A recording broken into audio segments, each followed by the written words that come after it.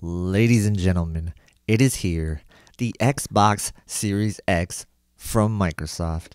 That's right, it arrived at my doorstep today. We're going to show you the unboxing, the setup process, and we're going to play a couple of games.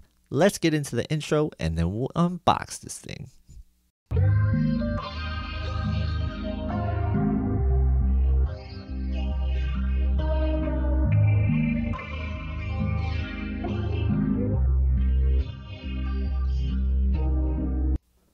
Okay, let's get into the unboxing. First, you have these tabs. Just rip them off. And that's just going to make your unboxing process a lot smoother. Once you have those tabs off, you just lift and open, and here you are, powering your dreams.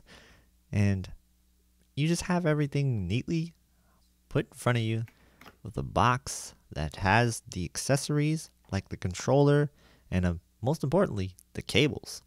So you have the HDMI 2.1 Ultra high-speed cable. Now, you do not have to buy your own HDMI 2.1 cable. A lot of people have asked me about that, and nope, it comes with the console, and the only reason you'd want to buy one is if you needed a longer one.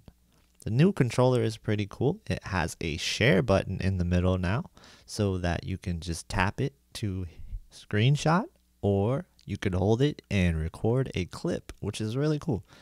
The actual feel of the controller is very, very sturdy. All the buttons are very clicky. They feel really great. The new triggers are pretty cool. I gotta say, like, I haven't heard a lot about the triggers, and just feeling them for the first time, I thought they were really good, and I thought more would be made of that, but I guess not. Overall, man, the console design is pretty different. Like, it's a cube, and it's cool though. When you hold it, it's kind of heavy, and it feels like you're holding a powerhouse. Now, I tried to fit it into my little cube shelf, and we're gonna have some issues with airflow, I think. So I don't know how long I really want to keep it here. It might overheat. I also tried to put it sideways, but that didn't really do much better. Here I am plugging it into the back of the Xbox, and you only have one HDMI in on this Xbox, so it's going to be less confusing when just blindly plugging it in. Now, plugging it into your TV, you want to make sure you plug it into the right port. On the Q90T, you want HDMI 4 because that is the only port that can do 120 Hz, 4K, HDR, and VRR. Next up, you want to go into your settings and turn on Input Signal Plus or HDMI Deep Color. And for other TVs, it may be called something different, but usually you do have to enable a special HDMI input through the menu to make sure that you have the HDR color selections.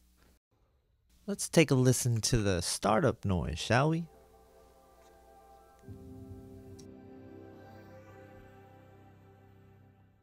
Here I am going through the setup process on my phone. Microsoft actually makes it really easy to just download the app and go through the settings, connect to your Wi-Fi, and then you're in. It is really, really smooth, and I really appreciated the setup process overall.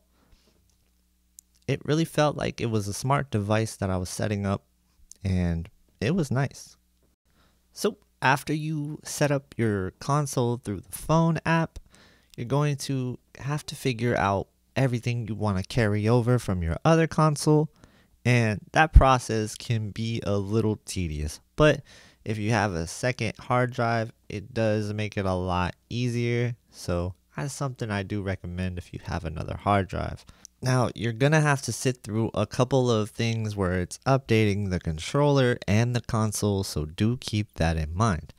But once you're set up, you want to make sure you go into your settings and display settings and make sure that you set your console to the correct settings. I recommend 120 Hz output on 4K HDR with VRR on. I think this is going to give you the smoothest possible gameplay out of this TV.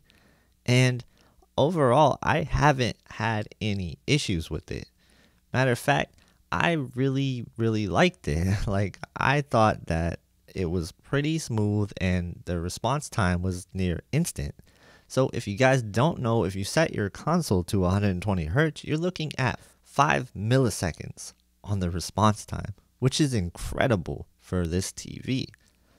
Now, overall, you want to make sure that everything is properly ran on the HDR settings. So there's an HDR calibration for Auto HDR. And if you don't know, Auto HDR is older games getting HDR thanks to Microsoft's algorithm. And this is a really cool thing where you can get some of the older games that you really like to play and they almost feel like they're remastered. The colors often pop and they're vibrant and it's really great overall. Now, I'm jumping into Ori and the Will of the Wisp through quick resume just to show you how fast we can get back into the games. And I'm going into options and showing you that we are indeed running at 120 frames per second at 4K. Keep in mind we also have HDR and VRR active. So there was a lot of people saying that that's not possible on this TV. And so here it is working out of the box day one. 120 hertz, 4K, HDR, VRR, all at the same time. And I'm glad that it does work, but why the misinformation? Why do we have that? There was like one HDMI 2.1 device to test. That's it. Now, let's hope that the rest of the TVs have no issues out of the box as well, because I heard HDMI 2.1 across the board was broken for a lot of people. Now, I don't know if they just didn't set it up right or if there is any truth to that. So let me know in the comments below if you're having any issues with your TV. And if there's any issues you're having with the Q90T, please do write and I'll try to help you myself because I haven't had any issues with the Series X and the Q90T so far.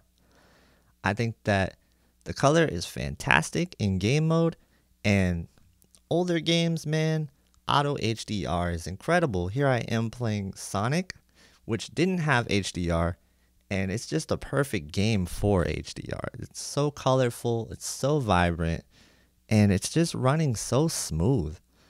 There's an anti-aliasing that gets applied on every old console game, so that's also really cool that Microsoft does that. So all your old games just feel like they're remastered. Really cool. Another cool thing was how fast stuff loads. Like getting in and out of stuff, going quick resume back into games that you are already playing. And it's fantastic. There's a lot of cool stuff that you can do. And a lot of things that I want to demonstrate was loading times and just exiting Madden out of the menu and then getting to the main menu was really fast. I was really impressed. And on top of that, getting into an exhibition game from the menu was really fast as well. As you can see here, from the button click, it took about 5 seconds and we were in. Before, we're looking at a pretty long loading time to get into these games. So having this is really great. And here I am switching back to Sonic Generations with quick resume on. And as you can see, I jump right back into where I was, getting hit and losing my coins. So that's pretty awesome. I gotta say, quick resume is something that is really welcome and it really makes the console feel next gen. Even though there's not a ton of games to play on day one that were designed for the Series X, you still do have a next gen experience with the loading times and all the old games to go back and play in HDR, which is incredible. Now, I said I wanted to try out Burnout Paradise in HDR, and man, was I impressed. This game looks fantastic in HDR, and overall, I like what I'm seeing. I did some comparisons with game mode on and off in this video, and I'm gonna show them on these clips, and you can tell me in the comments what you think and what you like better. I did this previously in my other video, and it was pretty well received, and I wanted to do it again because we are on a new update, and I will have an update video for you guys sometime this week, hopefully. It's just a really jam-packed week. We got all the Series X, the Series X stuff that I want to do, and then PlayStation 5 on Thursday, hopefully, if the mailman comes through. But yeah, it's pretty impressive overall. I am very happy with the Series X so far. I can't wait to play Assassin's Creed Valhalla. That game is still currently downloading because it just takes forever to download. Not sure why. Maybe it's my internet speed. Time to upgrade, I guess. Anyway, thank you guys for watching this video. I appreciate it so much. You guys have been amazing. Stick around. We have more Series X gameplay coming up. And we also are just going to have a lot of stuff on next-gen consoles. So if there's anything that you want to see or watch me showcase, let me know. And I'll be doing that. I really want to get into a lot of the Auto HDR stuff and comparison videos with that. I think that would really be cool. And of course, on Thursday, PlayStation 5 comes out. I'm going to try to have videos for you guys right away on that. And any Demon's Souls fans, because I am excited for that game.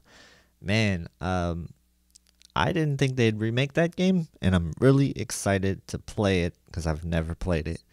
What do you guys think in the comments? Tell me, what game are you looking forward the most this month for either the Series X or PlayStation 5? What are you trying to play? Is it an older game? Is it a newer game? Please let me know in the comments below. And I just want to thank you guys for watching. Make sure you subscribe, leave a comment, and share this video. I appreciate you guys so much. Can't say that enough. Thank you for watching, and have a good day.